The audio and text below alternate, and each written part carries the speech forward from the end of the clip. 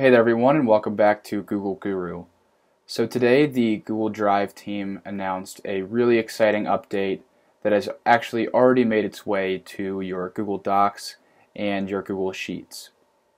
So this new feature update brings a application store directly to your Google Docs and your Google Sheets, much like the Chrome Web Store and the Drive App Store inside of your Google Drive.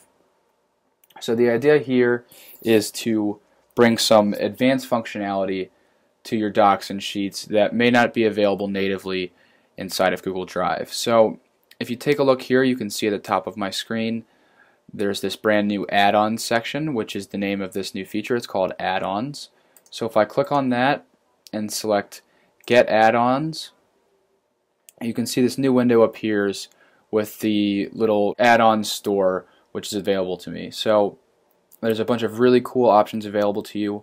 One that I think is going to be really exciting for people is this merge by MailChimp. So if you've ever tried to do a mail merge with your Google Docs and your Google Sheets and then send your emails through Gmail, you know how tough it can be to interact with AppScript sometimes. So what add-ons does, and I believe it's built on top of AppScript, is allows you to just kind of circumvent AppScript and just add these really cool advanced functionalities directly to your docs and sheets. So I'm going to go ahead and just add this to my Google Doc to see how it looks after I accept the permissions.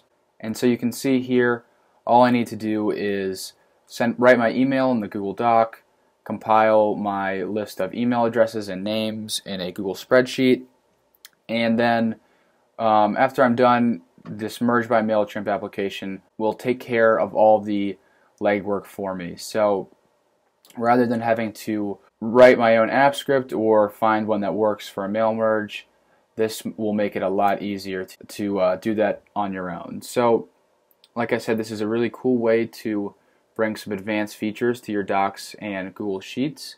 And if you guys have any questions about this new add-on section, feel free to leave us a comment in the section below the video or ask us on Google+. Thanks.